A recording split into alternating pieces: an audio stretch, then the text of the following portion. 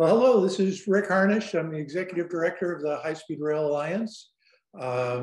Thank you all for joining us today.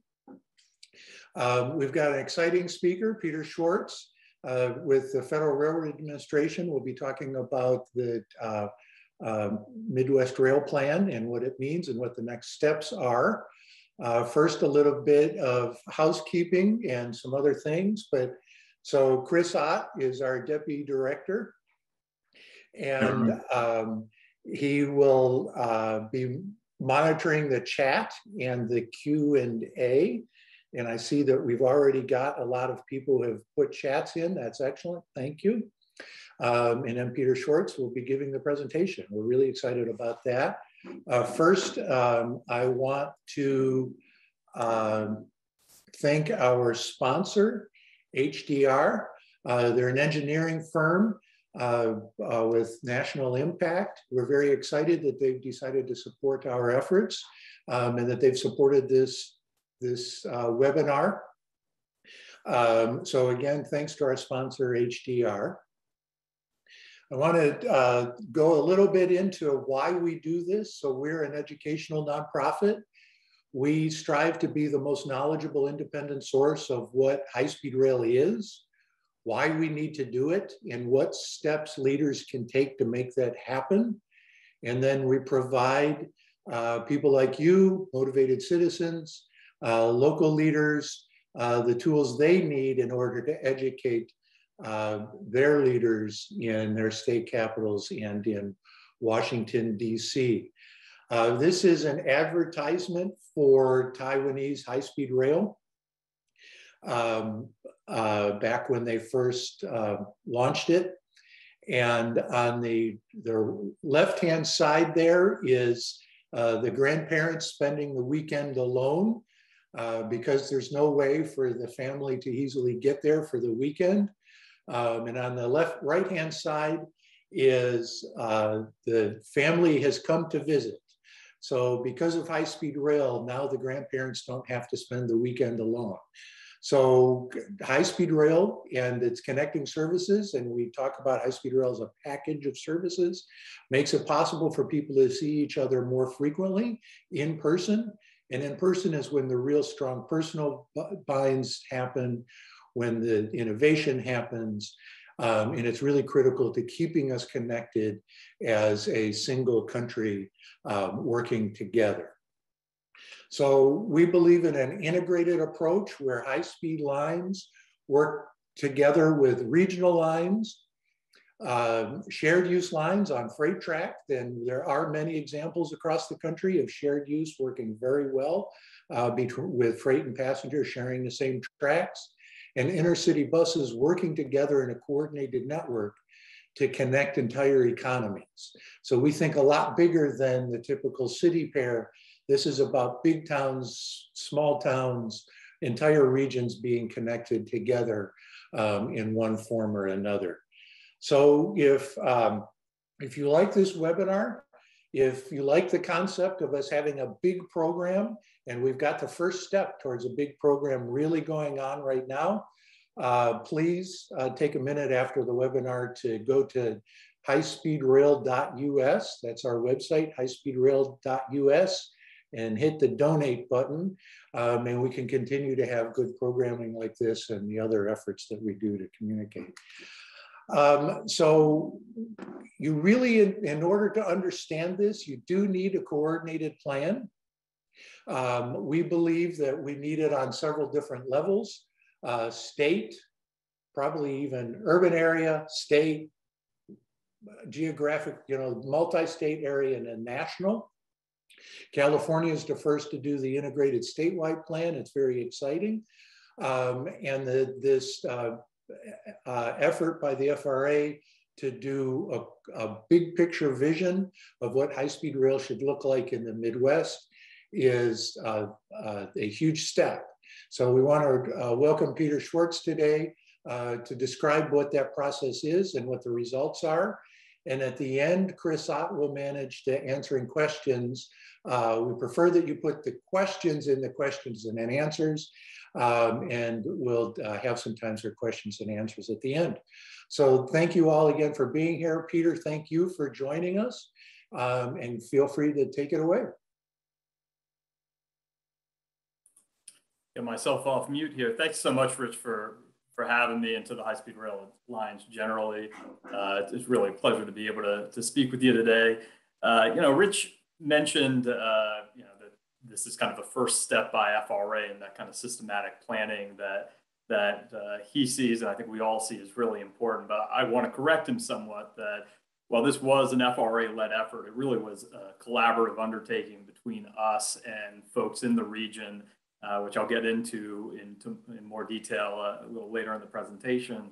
And I want to say that among the most active and really important contributors to this effort was the High-Speed Rail Alliance. Actually, when we started it was still the Midwest High-Speed Rail Association, and now the High-Speed Rail Alliance. And Rick's contribution to this effort was really invaluable, and want to make sure to acknowledge then that everyone here is aware of that. Today, I'm going to be talking to you about the Midwest Regional Rail Plan studies specifically, but also touch on these types of regional rail planning studies more generally and what kind of role they play in the development of intercity passenger rail. And probably start off by saying that in FRA's parlance, and perhaps we should be a little bit more precise in how we put these things, but these regional rail plan studies are really intercity passenger rail regional plans. They focus on intercity passenger rail service while still taking into account commuter rail and rail freight service, but they really are focused on looking at kind of a long-term view of intercity passenger rail development in a given region. So, I'll touch first on, generally speaking, what these plans are and kind of where they came from and what they're intended to achieve. Their real origin came out of the requirement in the Passenger Rail Investment Improvement Act, which was passed. I guess it was signed into law in early 2009, late 2008. It was 2008, so getting on 12 years now, which called for FRA to develop a national rail plan. As I think a lot of you know, the FRA established a bunch of new programs, really unprecedented programs for federal investment and railroad capital improvements with a big focus on passenger rail service. And this national rail planning requirement kind of went hand in hand with these new funding programs. Essentially, Congress looking at us to develop a real plan for systematically making use of what ended up being a fairly significant amount of funding that was appropriated under these new programs for railroad investments. But obviously, doing a national rail plan is a pretty big undertaking, and to do it all in one bite and to do it in a vacuum was seen as not just being infeasible, but very unwise. So the approach that FRA adopted was to look to bite off kind of chunks of things, both splitting things up by subject matter. So in this instance, looking at intercity passenger rail service specifically, but also looking at things split up geographically throughout the country in terms of regions made up of multiple states. The idea being, particularly on the passenger rail front, that services generally function and should be developed as interconnected networks of multiple services and corridors. And you really need to look at it as a whole within these regions if you want to try to make sure that, one, you're able to realize the benefits and the efficiencies that come with having an interconnected system, and two, that you avoid the possibility of developing things in a way where you've got inconsistencies or conflicts between individual services or individual corridors. You don't want to do something where you find that investment you make on one corridor kind of forecloses on opportunities on another corridor that may be a very great priority. So in keeping with that, FRA has now completed 3 of these regional rail planning studies, really intercity passenger rail rail planning studies. The first of which was for the Southwest region, really focusing on California, Nevada, and Arizona. That was completed. I think the report came out quite a while ago now, I think 2008, somewhere around there. And then we followed that up with 2 studies that occurred concurrently with one another. One for the Southeast, shown in those purple states on this map here. And then the one that I'll be focusing on more today, I was the project manager for FRA, the Midwest Regional Rail Plan study covering the states shown in blue on this map. And you'll see also that there's some lightly shaded states there. The darker shaded states really represent those that were at the core of the study, but we also, in all of these studies, took into account the potential for services in kind of adjoining states, what we call complementary jurisdictions, particularly those which have major markets, major metropolitan areas that are right adjacent to some of these state boundaries.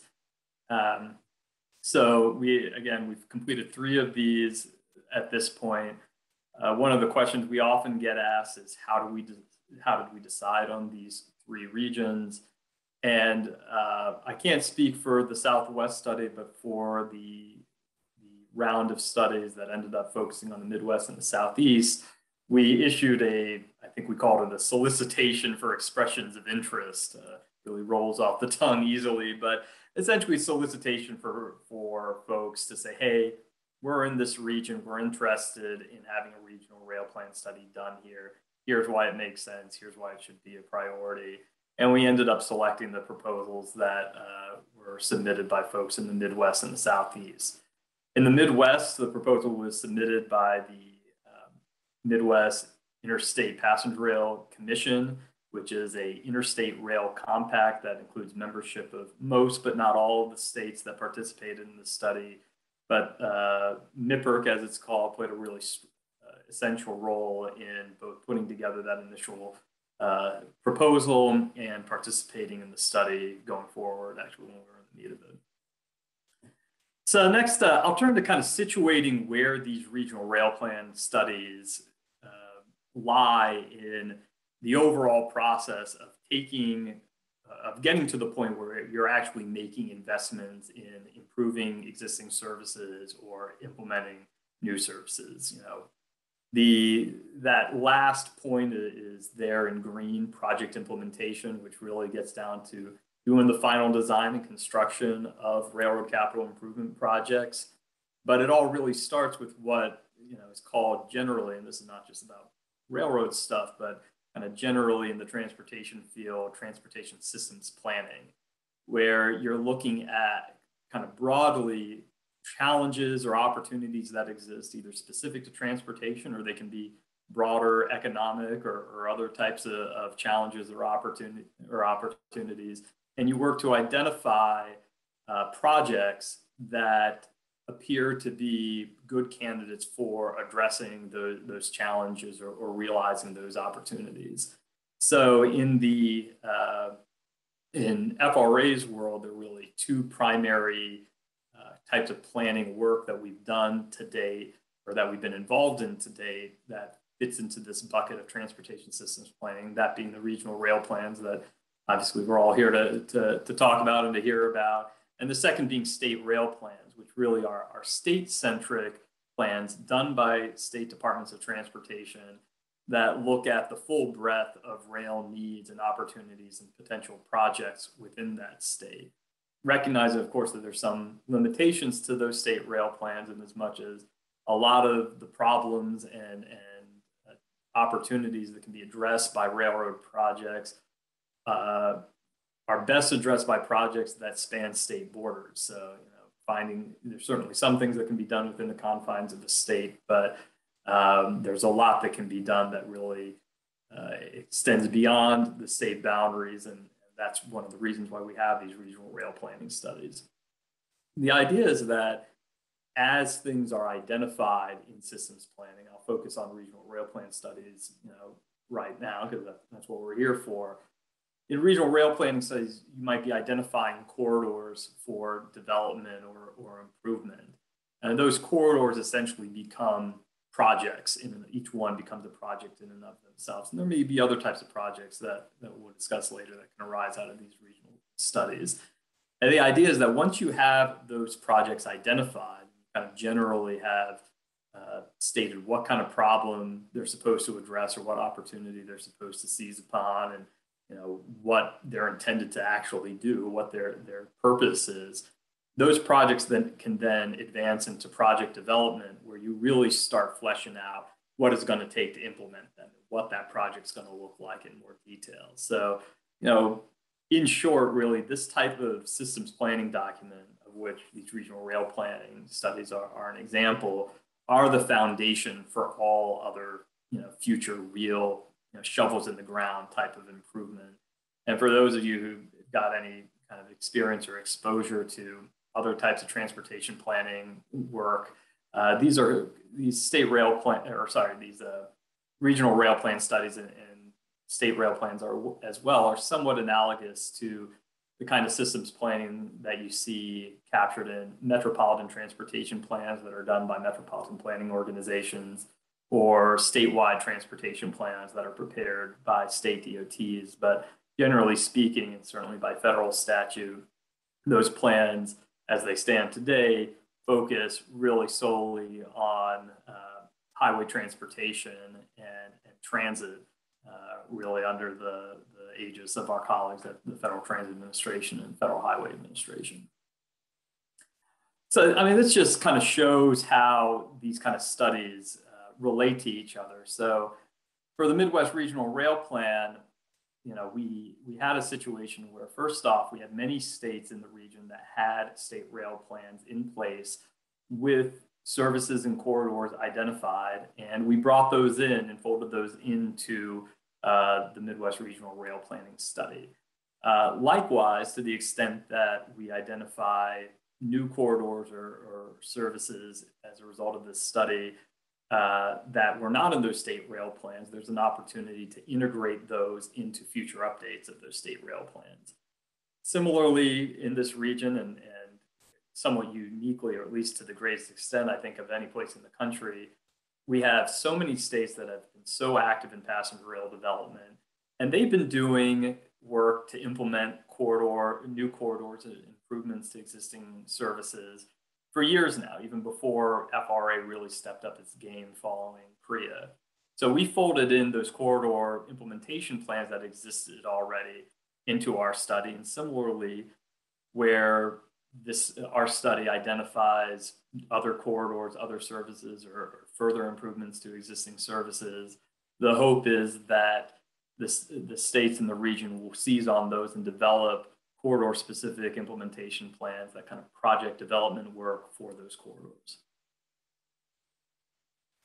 So I want to touch quickly on what the goals and the purpose of this study was specifically, and a lot of this applies to these regional rail planning studies more generally. So it really was a long-term study, looking at a 40-year planning horizon and looking to come up with a 40-year framework for the intercity passenger rail network in the Midwest, focusing on a few key areas. And some of these we were able to come to more concrete and specific conclusions.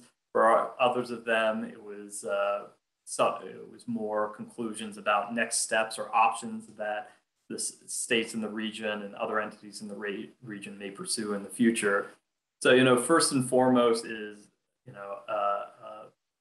prioritization, or at least a schema of corridors and potential other investments that would be made to implement this long-range vision for passenger rail in the region. In the end, the primary output of the study in that area was, a map essentially showing a proposed network with showing the markets, geographic markets on each of the corridors that really have to be served for the corridor to be successful, and some general conclusions on the levels of service, and we'll get into this in a bit more detail a little later, but the general levels of service that seem appropriate for those corridors, taking into account not just each corridor in isolation, but also how those corridors will interact with each other and have the ability to actually produce far more demand by allowing for trips that connect from one corridor to another. The second thing we were focused on was governance structure. I mean, that's a huge challenge and huge effort when it comes to passenger rail development. You have a lot of cooks in the kitchen. You have corridors that span multiple states. You have other entities like interstate rail compacts like MIPIRC, which I mentioned earlier, that come into play. You have operators like Amtrak and potentially others. And in that area, the Midwest study didn't come to any firm conclusions, but rather laid out essentially what the options were, identify where some of the challenges were, with the idea being that with things kind of established in that way, it would be the jumping off point for the states in the region as a whole, to figure out what solutions are most appropriate for the region, because FRA is not going to dictate and doesn't want to dictate what approaches states will take, but we did feel like it would be helpful within this context to at least lay out what the options were. And kind of similarly on that third point of funding strategy, at the time of the study, of course, we didn't know that something like the IIJA, the new infrastructure bill, might be coming down the pike. And certainly FRA can't make any promises about funding. Sadly, we are not like our colleagues at FTA and FHWA that have formula funding available. But we did look at strategies for funding. So not just the potential to pursue federal funding to implement some of these corridors, but also things that can be done within the region to help support the development of these corridors. So, that kind of lays out the goal in terms of the purpose. It really was to advance the planning for the future network in the Midwest. It is a long-range process, that very long 40-year planning horizon. We were looking to do really conceptual level planning for high-performance passenger rail at this regional level, not getting into a huge amount of details in terms of engineering and very detailed cost estimates, but more kind of order of magnitude estimates that are appropriate for coming to the kind of high level conclusions that we're seeking to get to as part of this study.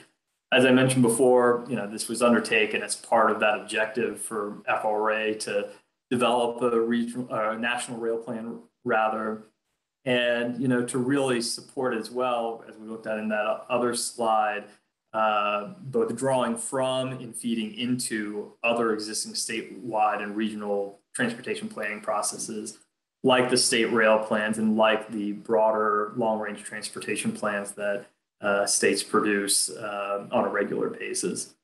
And, really, perhaps first and foremost, that last bullet, the idea here is to facilitate the future planning of individual corridors and streamline their implementation so that we have that sound foundation from which to build and can really work expeditiously from there to get some of this stuff done. Because none of us want to see these things just be studies that are completed and they sit on a shelf, collecting the proverbial dust and nothing really comes of them.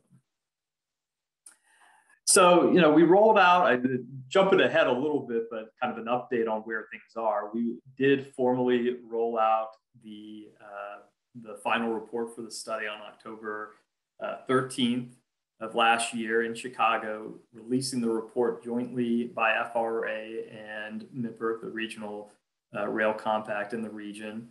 We had pretty good turnout, particularly under the circumstance of being in the middle of a pandemic. We had local press affiliates, Fox and ABC TV affiliates, Chicago Tribune came. I think Bob Johnson is here with us today. He was there as well in Chicago with us from Trains Magazine. Overall, we had about 40 attendees with speakers that included our now administrator, at the time deputy administrator, but he was just confirmed 2 days ago, I believe, Amit Bose. Also the chairman of MIPIRC and the executive director of MIPIRC and MIPIRC's financial officer and commissioner from Indiana. So, I talked a bit about the purpose and goals of the study, but we also kind of refined that somewhat into some more kind of detailed insights on what we were trying to do. And in particular, trying to make it clear that the conclusions we were seeking to reach were really significant in many respects, but at the same time, in ways they were somewhat modest. We weren't getting into a huge amount of detail necessarily, and that we were looking to define corridors based on those essential markets that a corridor really would need to serve in order to realize its full potential, while not necessarily dictating, a specific route or the specific alignment or specific intermediate markets that may be served, recognizing that that's something that really needs to be supported by a much more detailed level of analysis than one could do here. We were looking at defining the level of service very broadly by what we termed service tiers, of which there are three. One being at the top end, being true kind of greenfield high-speed rail, operating on designated tracks at very high frequencies and high speeds. At the low end of things, what we term emerging service, which is fairly similar to what one might think of some of the more robust state-supported services that operate today, things like the Hiawatha in the Midwest or Chicago-St. Louis, the Wolverines going to Chicago, Detroit, Pontiac. And then in the middle, what we term regional service, which would still operate over existing railroad infrastructure, but at higher speeds, generally 110 miles per hour or thereabouts, and with higher frequencies than that regional or that emerging service tier, but not quite at the same, potentially hourly or more service frequency that you'd see at that, what we term core express, that true high-speed rail service tier. We also focus really on ruling out the unpromising options, but not necessarily settling on a very specific preferred option, whether that relates to service tier or even some of the routings of some of the corridors, which we'll see when we look at the map. And lastly, we really placed a very strong emphasis on the value of the existing service that is out there today and the other services that have been proposed prior to us initiating this study that may have a lot of value, independent of how they might contribute to the performance of an integrated regional network, but they still are valuable and they can't be left out of the equation. I'll touch on some of this briefly before, but it became very clear early on in the study that we talk about what this study isn't, to avoid some misconceptions that some folks had kind of from the outset. The study did not identify specific routes or alignments. It does not identify specific station locations. Even for the markets that are shown on the map, the exact location of the station is neither really considered in the analysis nor specified in the final report. We don't really look at or come to any conclusions regarding capacity or operational feasibility. There are some broad assumptions made around what kind of capital investments would be needed in order to support these services, but nothing at a detailed level. We're not doing simulation modeling or anything of that nature that gets down to that kind of investment-specific level of detail. And lastly, this really is a study. This is not something that sets out any kind of commitment to implement specific projects or necessarily the whole vision. There's a lot of other things that'll be contingent upon, not the least of which is funding, whether or not from federal or from other sources. But it does lay out a game plan. Whether or not or how that game plan ends up getting followed is going to rest on a whole bunch of other factors as well. I mentioned this from the outset. I mean, really a core part of this, maybe the most important part of this effort, was the participation of folks from outside of FRA. We convened as part of this a stakeholder planning group, which I think had around 40 or 50 organizations or individuals represented. That was made up of 13 lead stakeholders, which were represented by the state departments of transportation, 12 states that made up the region, plus MIPIRC, plus the interstate compact that many of those states are a member of. We also included other types of stakeholders, the coast railroads, Amtrak, commuter railroads, metropolitan planning organizations, local government, advocacy groups like the High-Speed Rail Alliance, as I mentioned, which were really a very important part of this.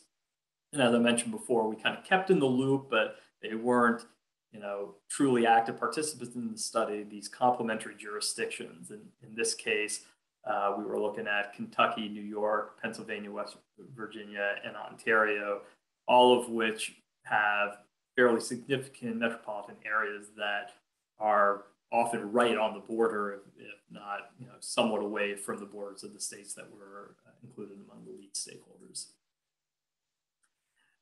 Coming out of that lead stakeholder group, we came up with some kind of guiding principles or some planning goals for the overall study. I won't go through all of these, but the idea was we kind of know what the end objective is in terms of what we're trying to come out of the study with, but what kind of things are we going to consider to drive the conclusions that we reach? What are kind of the factors that we want to take into account? And these are not FRA's making. These are things that really came out of the discussion among the stakeholders. And it was very refreshing that we found that there was a pretty high degree of consensus around these. And it helped the process enormously as we kind of went through the analysis and looked at different options, that we all were kind of working off of the same set of goals, and the conclusions that we ended up adopting almost just flowed directly from these goals without a huge amount of wrangling or internal debate beyond that was really helpful, and kind of was able to make us feel confident that we were looking at the right options and taking into consideration everything that was relevant. So with that, we'll turn to really the main conclusion of this, which is the map. Everyone always likes to look at the map. And this is where we landed on in terms of the proposed network for the Midwest. What you see here in terms of the bold lines are the corridors that were identified as being really essential to an interconnected network of services within the Midwest. The ones where, based on our analysis, we found that there was a lot of connectivity between these corridors, which opened up a huge amount of opportunities to serve markets that any one of these corridors individually would not be able to serve. Travel between Madison and Kalamazoo, or from Fort Wayne to St. Louis, from Columbus to Louisville, even, where you'd be making use of multiple corridors, but still having a very high level of integration. The dashed lines represent either existing services or services that have been proposed that clearly have merit, but whose success and kind of value lies largely independent of the network overall. Not to say that there wouldn't be some degree of interaction and benefit of having all these things integrated, but our own analysis found that they largely could kind of stand on their own.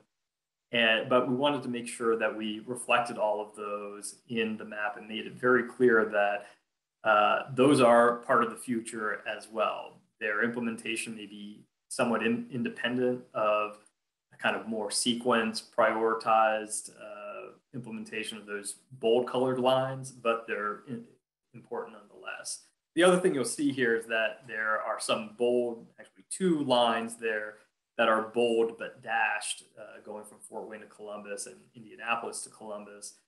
And those reflect the fact, and in keeping with our goal of ruling out unpromising options, but not necessarily focusing on a single option, we found that it was a little bit of a coin flip how you get to Columbus. It was important to have Columbus as part of the network, but whether or not that's via a connection to Fort Wayne or Indianapolis, or perhaps both, that's something that really you need to do a more detailed level of analysis than what we were able to do here in order to make that conclusion. Similarly, the colors of the bold lines correspond to those service tiers that I mentioned earlier, and really trying to focus on the tiers that seem to hold promise for each of these corridors, but not necessarily that they're the only way of doing things. So the purple colored lines is Core Express. And what we found really is that for Chicago to the Twin Cities, where you're talking about a pretty long distance, and I should say Chicago to the Twin Cities via Milwaukee and Madison, both of which were found to really be essential for the success of this corridor, you're talking about pretty long distances, and you're talking about a very large travel market between the Twin Cities and Chicago. And if you really want that corridor to do everything that it can and fulfill its true potential, you're going to need to go fast in order to get a competitive trip time between the Twin Cities and Chicago. The teal color there, though, shows corridors or portions of corridors where our analysis found, you know what, you could do a pretty good job building those out as core express, but you could also fulfill a lot of potential by building those out at that regional service tier. And again, where we felt like we couldn't support a definitive single conclusion, we said, hey, listen, these both have promise, keep them in the mix, and a firm decision on those can be made as part of corridor specific planning that would follow on from this. The other thing that takes into account as well is that there may be portions, say, of Chicago to Detroit that you may want to build out as core express, and portions of it where you could make use of the existing infrastructure. You could have a corridor that's a mix of things, which is not an uncommon thing throughout the world, particularly when it comes to access to major metropolitan areas where building new infrastructure is pretty difficult. So, we kept that option open as well. The red lines really do represent those portions of the network where it did seem like that regional service tier was the most appropriate avenue for future development. And the yellow line, the one that we have there, shows that the Chicago, Quad Cities, Des Moines, Omaha corridor really seems best suited to that emerging service tier, at least within that 40-year planning horizon that we adopted as part of this study. Again, there's a lot of, these are just 3 service tiers. You can roughly kind of square them away in your head as being kind of new high-speed rail for core express, regional being somewhat similar to, say, the regional service that you have in the Northeast corridor, and emerging, or for that matter, on Chicago, St. Louis, and Chicago, Detroit, Pontiac, and then emerging being very similar to some of the higher frequency state-supported services that exist today.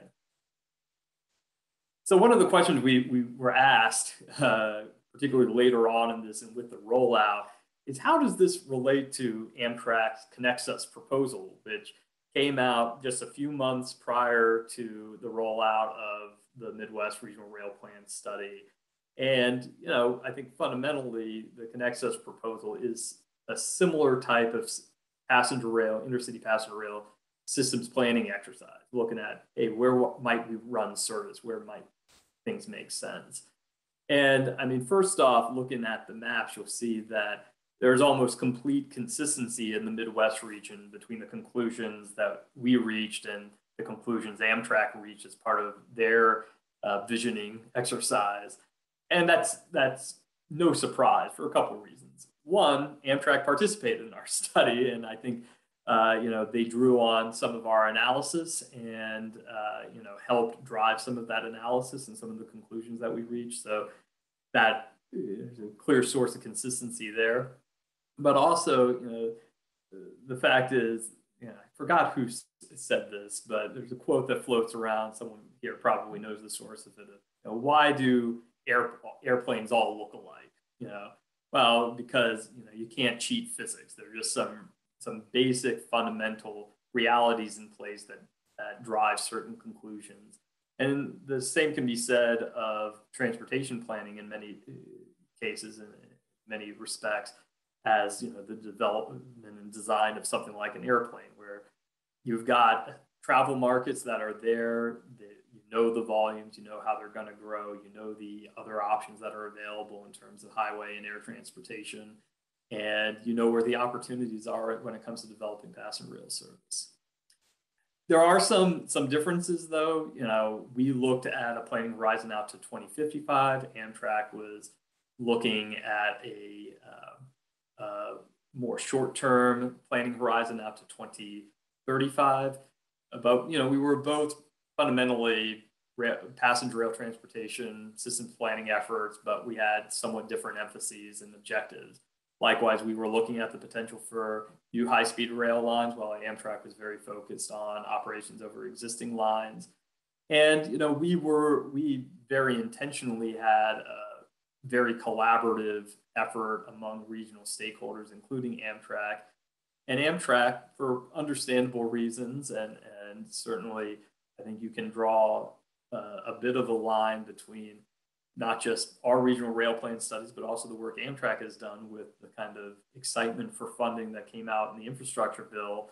But Amtrak did undertake their effort largely in isolation, with some consultation with others. But they were looking for a vision that reflects what they think the potential is based on what their interests are. So it's where we differed a little bit from them as well.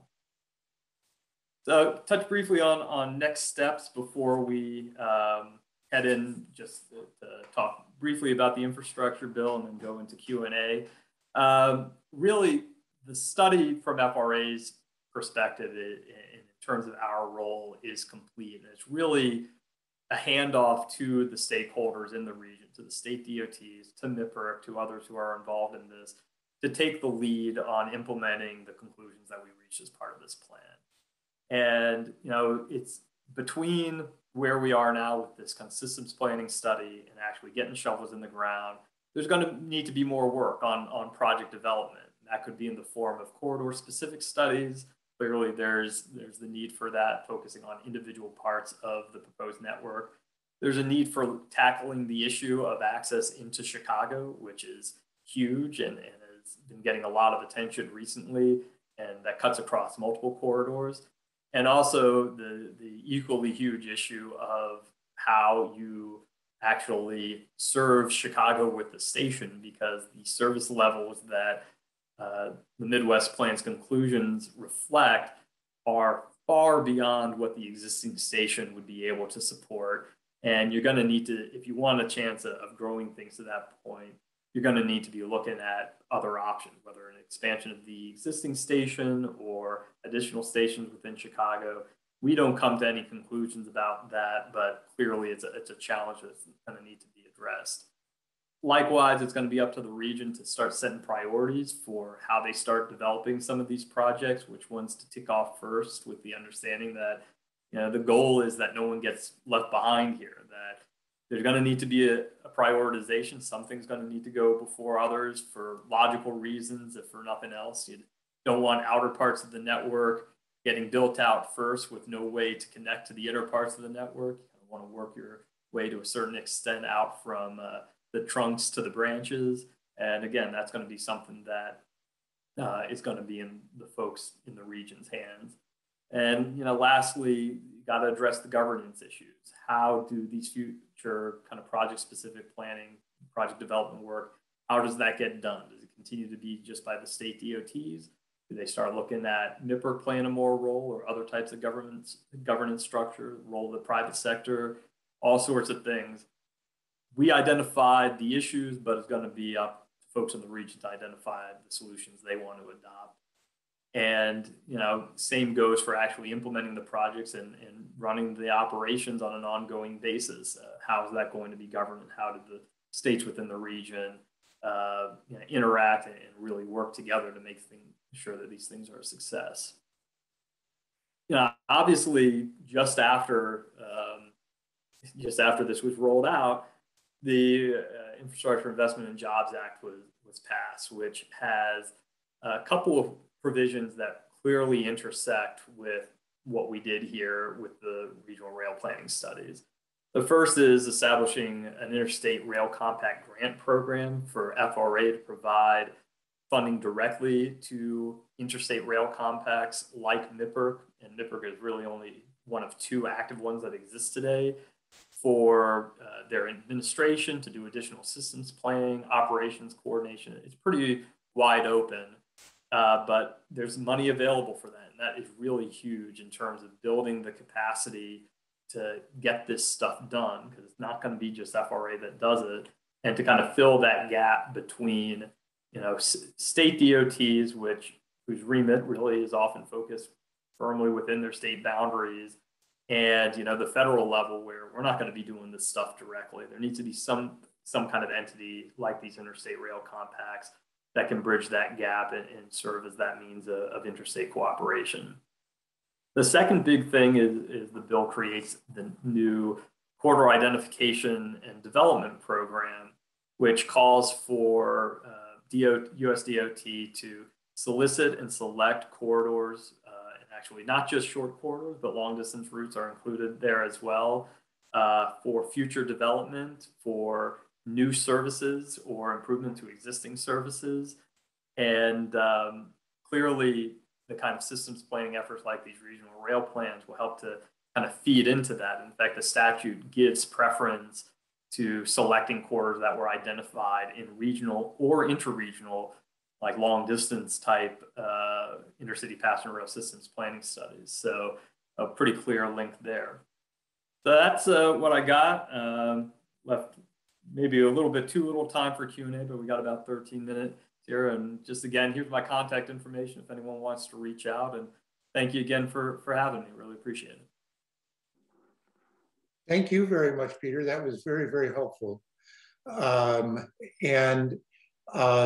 You know, sometimes we go over if people want to stay over and ask more questions. Would you be able to do that, or should we just cut it off right at one? No, I'm free to go over. Let me just double check, see what I got on the horizon. So, yeah, no, I'd be able to go over. Okay, we'll see how this goes. But thank you very much. That was incredibly helpful. I want to get a little bit more clarity on how much you actually looked at whether rights of way were available, and the actual physical feasibility of doing these corridors. Yeah, I mean, that's a great point, Rick. And the fact is that it was at a fairly high level. I mean, certainly in terms of particularly the potential shared use corridor or service tiers, the regional and emerging service tiers, we looked at the existing rail lines that kind of lay along those corridors more generally and their kind of high level characteristics to develop those kind of super high level order of magnitude cost estimates of what might be necessary to support passenger rail service at different levels of service. But it wasn't at a really precise level of detail. And that part of the reason for that is the idea here was to be able to look at a very broad, you know, or very expansive level or number of options and kind of churn those options through fairly quickly, Rick, as you experience.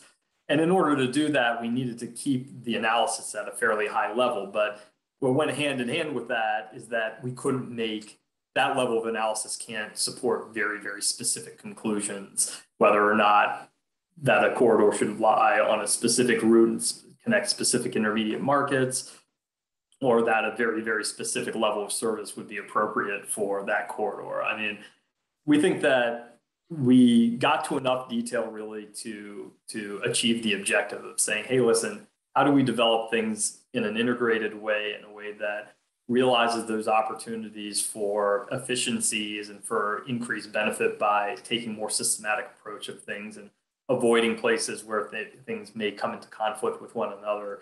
But, you know, it's still going to take, there's still a lot of work to be done to go from where things stand right now, the conclusions we reach as part of this plan, to where you can have confidence that you can put shovels in the ground and make investments that you know are going to have the results, at least operationally, if not in terms of demand that you're anticipating.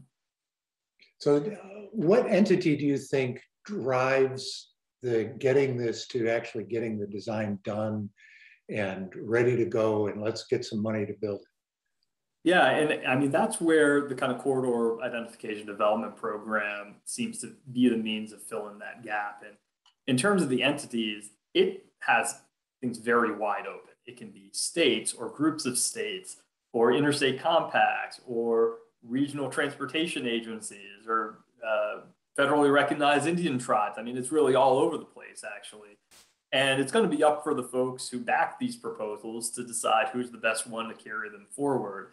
Certainly the model in the past has been very much focused on state DOTs.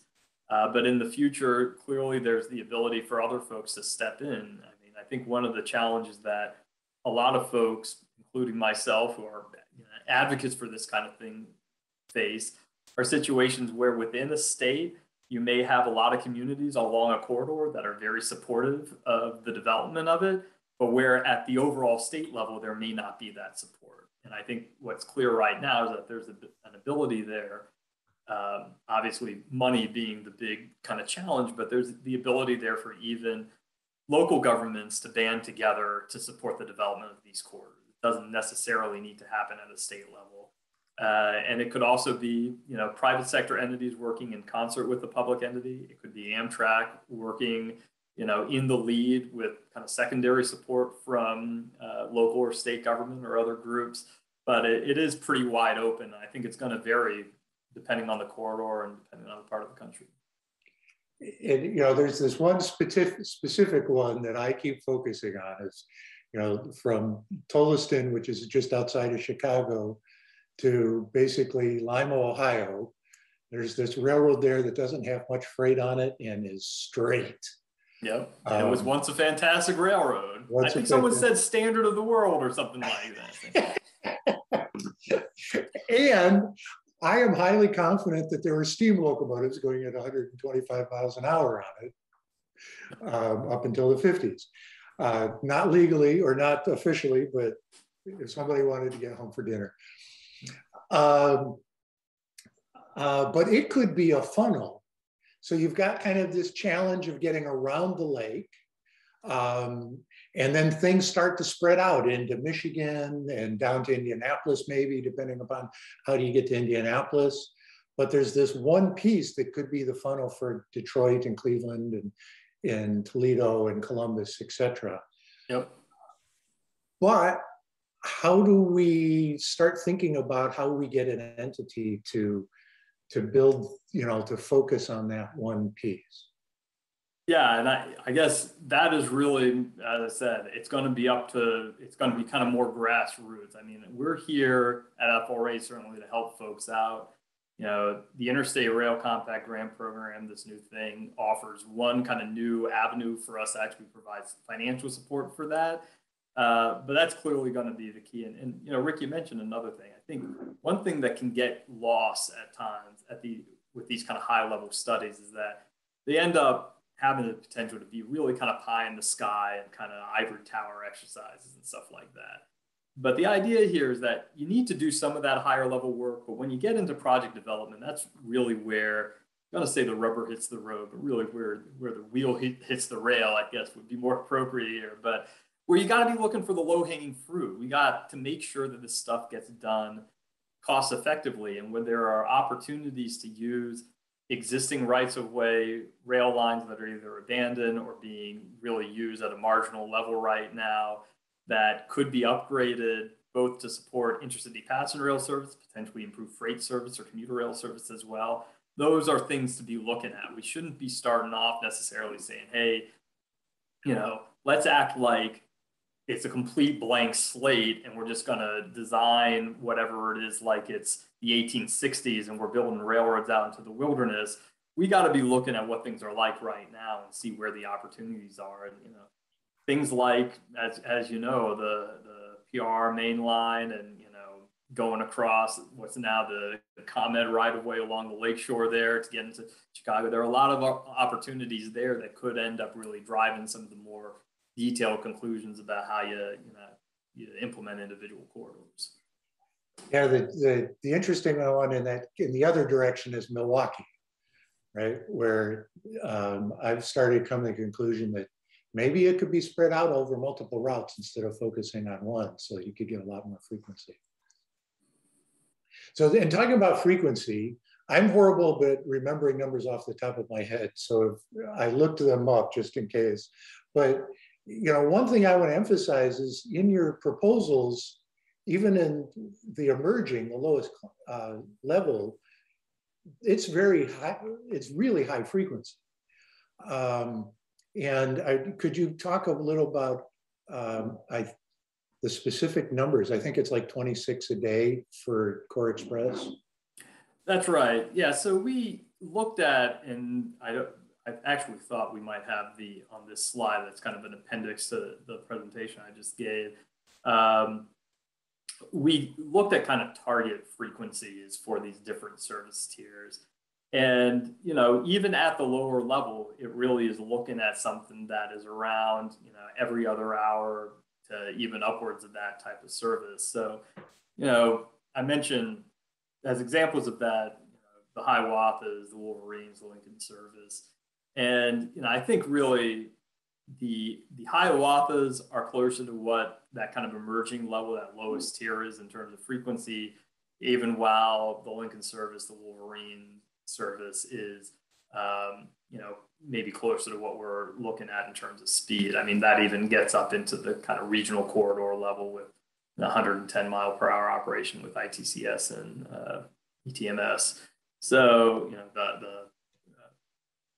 the PTC systems that are allowing for those higher speeds. So, but yeah, I mean, the frequency is kind of the name of the game. I mean, I think, I'm sure I'm preaching to the choir for a lot of folks here that speed is great, but if you don't have trains going when people want to travel and they're going to need to deviate from when they like to travel, they might take something that's slower just because it's actually going to get them there closer to when they want to get there and allow them to leave when they want to leave. So there was a real premium placed on the value of frequency, which is, borne out by actual experience, both in the US and abroad, that you can get a lot more benefit putting an equivalent amount of money into increasing frequencies than you might be able to in some cases in decreasing trip times. And then, Chris, I wanted to emphasize one thing, just my view of this for those, because I saw lots of, well, what about this piece? What about this piece, right? Why don't you have this listed? Why is this one dotted? I see this as kind of the foundation upon which you can add a lot of other stuff.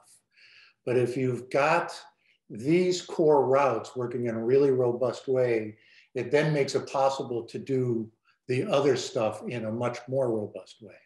Is that a good way of thinking about it?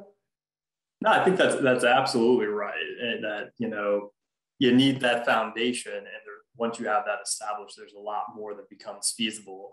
And, that's reflected in the kind of map that's the cornerstone conclusion of the study is that, yeah, you got all those bold lines there, things that clearly need to be developed in kind of an integrated way and in a systematic way. But that could open up the door to have a whole lot more possibilities in terms of extending service to other areas and whatnot. Excellent. So for those who want to limit this to just an hour, thank you for being here. And remember highspeedrail.us and hit that donate button. We want to grow our staff so that we can reach a lot more people a lot more quickly. But Chris, are there's any questions that I think there's a lot? Are there any? There are many. I think, this is actually, I think, our biggest audience yet. So thank you, Peter. Thank you to HCR, and thank you to everyone for being here. I have a feeling that we won't be able to get to all of the questions, but I'll do my best. I'm not going to take them as they came in chronologically. I'll try to sort of group them together thematically.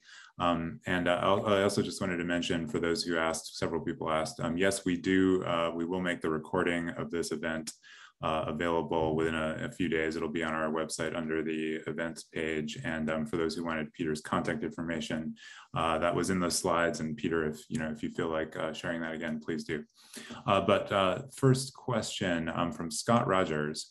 How does the designation of a corridor in this plan, such as Chicago, Milwaukee, Madison, Twin Cities, inform next steps in developing a corridor like that, including funding from the infrastructure bill and incremental steps like the second train to the Twin Cities or additional frequencies? Yeah, no, that's a great question. And I think, the actual infrastructure bill itself is pretty explicit about that, in as much as under this new corridor identification development program, which again seems like it's intended by Congress to be the mechanism for developing new services and improving existing ones going forward.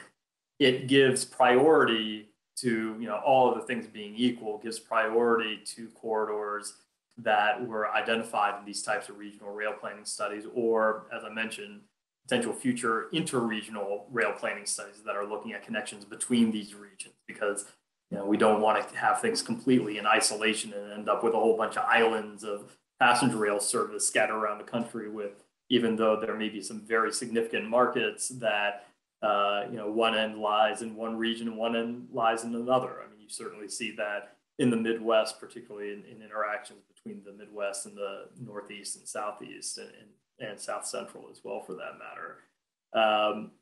So there really is intended to be that kind of link, and that priority would be given to things that are identified through these plans. Now, that said, we've only done 3 of these plans that only cover a portion of the country. So, hand in hand with wanting to make sure that investments are kind of guided through a rational process of planning and stuff like that, you also want to make sure that there's some equity geographically around things. So I think that these regional rail plans are going to play an important role going forward, but they need to get the country covered with them for them to really play that very consistent role there. It's going to take some time before we get there, and we're not going to be sitting on our hands until that time. There's money appropriated, there's excitement around this, and there's opportunities out there, and we got to get rolling now. Okay, thank you. And will the FRA support state plans for service improvements or new services that aren't a part of the framework that you've just been discussing?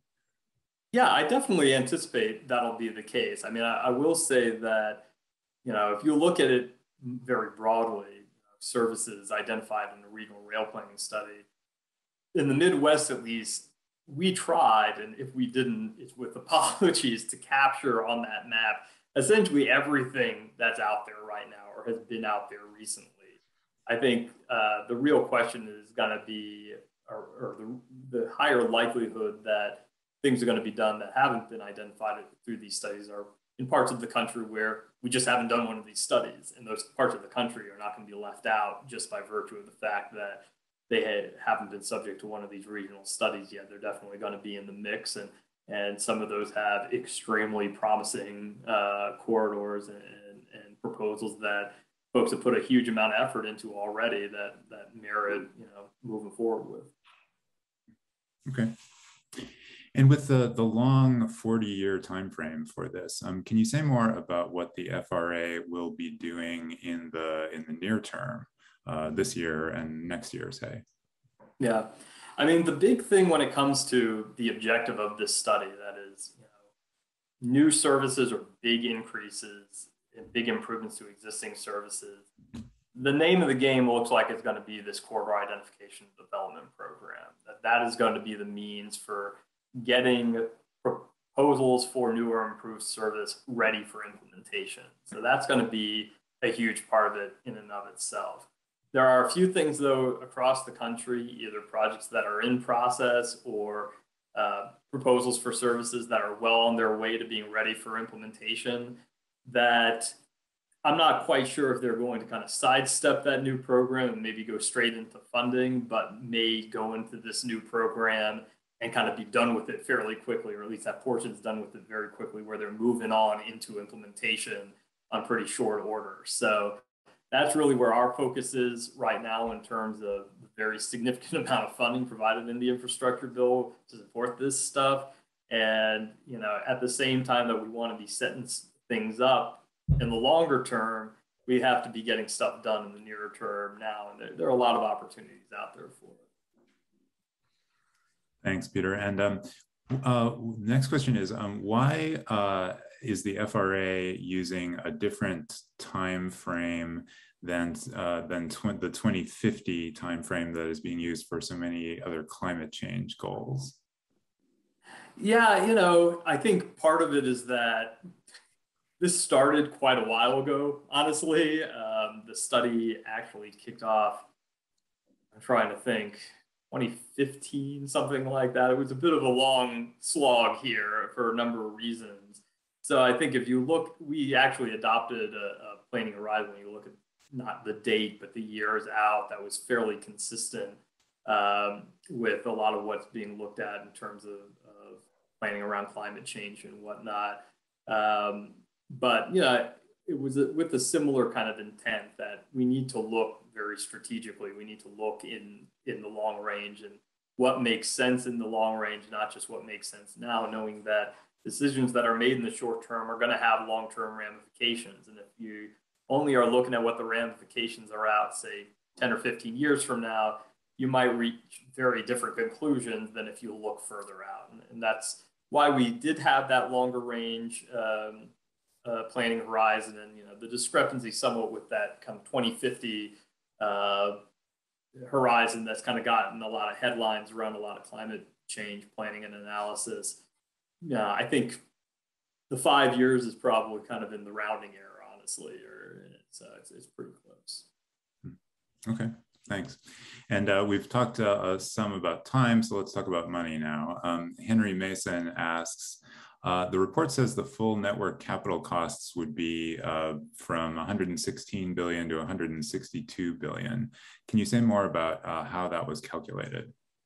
Yeah, so a couple parts of it. So in terms of how it was calculated, it was really at this very kind of high level capital cost estimation methodology, looking at, for Core Express, issues of cost per mile and whatnot for the potential for the service tiers, regional and emerging, that would use existing rail lines or perhaps reactivated rail lines, looking at cost per mile relative to kind of what we think can be done with what's out there today versus what might happen, going forward. It really was not hugely more sophisticated than that. There is a little bit more of a level of detail below it, but it was very, very high level analysis. And again, it allowed us to say, run an analysis of a given scenario very quickly and kind of turn it over quickly and look at a whole bunch of different scenarios. Whereas if we went a huge amount deeper than that, looking at such a broad variety of scenarios probably would have been infeasible. In terms of the ranges, though, too, that's one of the questions we've gotten. I'm not sure if that's one of the things that this person was asking about, but it reflects, the range of costs reflect a couple of things. One, uncertainty. So the analytical methods we use kind of have low, middle, high estimates for various unit costs and things like that. And the range reflects kind of the low to high spread there. But also, as you saw, the conclusions we reached, both in terms of the configuration, the network, and the service tiers, has some flexibility in it as well. So the range also reflects the difference between, say, some routes, some corridors that seem like they could be regional or Core Express being built out as Core Express for the high end of the range or as regional for the low end of the range. Okay. And Mark Perot asks, what effort has the FRA made to avoid planning eating up most or all of the funding so that instead we can focus on implementation? He says, we've been planning for years, but implementation is always in the out years, and the energy and funding can wane by the time we get there. Yeah, that's absolutely a concern. I will say that, one of the things that worked out somewhat nicely, whether or not you want to attribute any causality around it, I think doing so would be pretty generous to FRA. But yeah, the fact is that since 2010 and until the IIJA, there had not been any really huge appropriations for passenger rail development, specifically at the federal level. What we did have, though, is the immersion of grant programs like the Chrissy Grant Program and Federal State Partnership for State of Good Repair, now Federal State Partnership for Intercity Passenger Rail Service, that emerged, that at least showed consistent funding for it. But really, in no year from 2010 until this year, enough money to do anything like what was done on Chicago-St. Louis or Chicago-Detroit under the Recovery Act and the 2010 appropriations. So we're hoping that the work that we've done in the interim is actually going to, and the whole aim of it was to kind of set that foundation to make use of the money to build stuff when it becomes available. Now we've got it, and it's going to be incumbent on all of us who work on this, not just at the federal level, but state and regional level too, to make use of that money and get stuff done, because I think the person's question was right on. You know, there is the risk of kind of analysis paralysis and whatnot, and not actually getting things done. But at the same time, you want to make sure that when you're doing things and when you're spending billions of dollars on projects, that you can have confidence, or you can have as much confidence as you can, that they're going to achieve what they were set out to achieve, and they're going to be implemented in a way that, you know, is consistent with all the assumptions at the time the go-ahead decision was made, and not, you know, go vastly over budget or take far longer than was anticipated. Okay.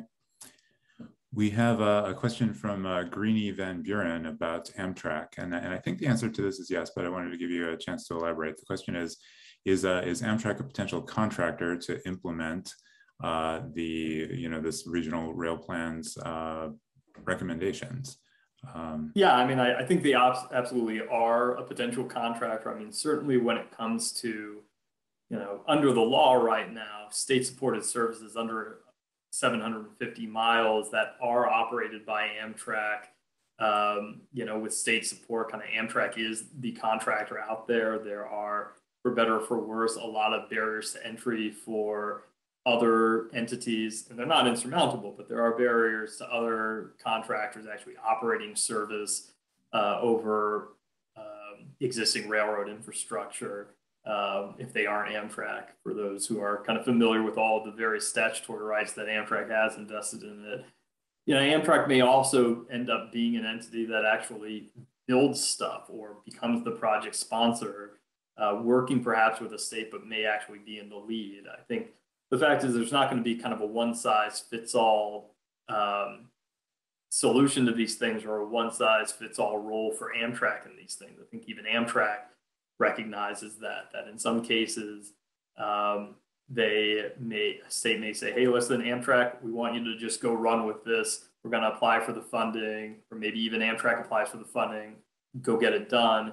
In other cases, it may be a state or an interstate compact or a group of local governments who says, hey, listen, this is going to be our project, but we're going to have Amtrak play certain roles in this, you know, as the future operator, as, you know, participating, figuring out what capital projects would need to be built, whatnot. You know, I think there could be varying roles for Amtrak one way or the other. And in some cases, in some corridors, there may be no role for Amtrak. It may be, you know, completely other people involved. And we see with Brightline in Florida and the Texas Central proposal, you know, down in Texas, and California High-Speed Rail with the selection of DB as their, got the term they use, interim service operator or initial service operator, that, you know, Amtrak isn't necessarily the only game in town. I think, Chris, one more, and then I've got a fun follow-up question, and I think we'll wrap it up. Okay. I also wanted to mention, just speaking of Amtrak, Peter, you know, you're getting a lot of props in the chat for including Fort Wayne, because there's some unhappiness that Amtrak has not. So I wanted to mention that. But here's one more question from Ken Sislak. The congressionally designated high-speed rail corridor from Cincinnati to Cleveland didn't make it to the emerging stage, and is illustrated by a dotted line signifying you know, that it's a small market or future corridor. Can you say more about why? Yeah, there are a couple of interesting points from Ken's question. First off is what this interaction is between the federally designated high-speed rail corridors, which, you know, that was something that first came out of ICE-T, the Surface Transportation Bill, back in '91, I believe, before my time working on this. And, you know, that kind of continued to a certain extent for about 10 years or so subsequent to that. And what the relation is between those corridor designations and these regional rail plans. And I have to say that, you know, I think essentially these types of regional rail planning efforts are kind of taking over the mantle of the role that those earlier corridor designations were intended to serve, and are doing so in a way that's a little bit more, you know, has a little bit more substance to it. I mean, some of the earlier corridor designations were prescribed by statute. They were just, you know, Congress said this is going to be a corridor. For some of the other ones where DOT had discretion in making the designations, while there was a fair degree of kind of consultation and collaboration with folks throughout the country in making those, and there was a solicitation process and everything like that. It wasn't to the same kind of extent that we've been doing with these regional rail plan studies, where we really are working hand in hand with state DOTs and others in the region to figure out what the path ahead may be. In terms of the corridor that was cited specifically, I mean, the fact was, and the reason it's reflected that way in the final report, is that our analysis found there's a lot of merit to that corridor, certainly, but its success doesn't necessarily rest, based on our analysis at least, on being part of this kind of integrated network necessarily. Not to say that it doesn't have merit by itself, but again, the focus on this study was less to kind of capture, although we did, but less to focus primarily on everything in a region that may have merit, but really focus on the things where you need to be looking at it in an integrated way, in a region-wide way, where you don't want to be having certain things being developed kind of out of sync with other parts of the network. And what we found with that corridor is that it didn't seem, it seemed to have a lot of merit, but it really was kind of independent of the rest of the network. Excellent, thank you. I frequently point out the reason I'm in this is because I was upset that they were pulling the wires down in Cleveland Union Terminal back in very historic times. And I said, I'm going to get electrified trains back into Cleveland Union Terminal. So, and I remember being excited about the vote for high-speed rail in Ohio. That would have been Cleveland, Columbus, Cincinnati. And that was close. With a little bit more work, that could have happened. So Ken, I agree with you. We should have high-speed rail on the 3C corridor. One last question before we go.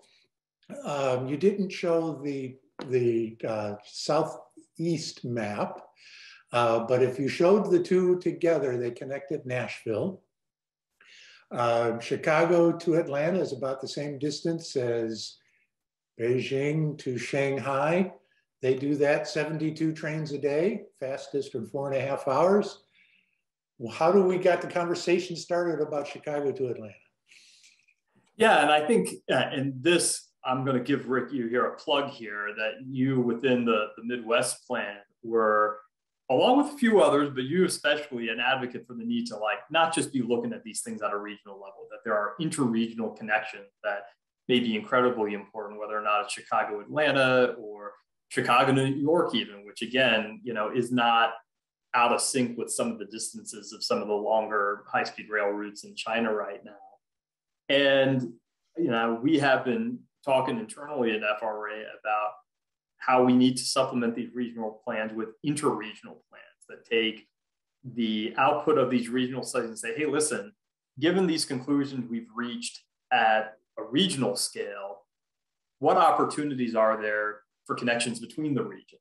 And you may end up finding, and this is something we discussed at Rick's prompting over the course of the study, is the fact that there may be a need when you start looking at things at that interregional level to revisit some of the conclusions you reached when your focus was just at that regional level. So for instance, Chicago, Nashville, Atlanta, the question of whether or not that might be new high-speed rail versus, that regional service tier. If you find that the market, all the way from Chicago to Atlanta is promising enough, you may say, hey, listen, this isn't a coin flip anymore. There are enough opportunities that really would require very high-speed service to say we ought to do this core express. We're going to just end up settling on that. So that's definitely going to need to be part of the equation. And Rick, you were right during the course of the study to point out that need and to make it sure that it's on our radar screen and that we take it into consideration. Because again, we don't want to be making decisions in the near term that's going to paint us into a corner in the long term and keep us from pursuing some of those opportunities for connections between the regions. Excellent. Well, again, thank you very much for joining us today. I really appreciate the time you spent with us and the willingness to go over. To all the members that have asked how we make this happen, we've got to focus on the governors. Even with Brightline in Florida, the governor of Florida played a key role, and they would not have been able to get access into Orlando Airport if there wasn't a high-speed rail plan that Florida put together in the 90s. So it's a focus on the governors. We're working to do that by educating local leaders. So again, please join us if you haven't already by hitting the donate button on our website. And thank you everybody for coming. And Peter, again, thank you for coming. This was excellent. Thanks for having me. Yep. Talk to you soon.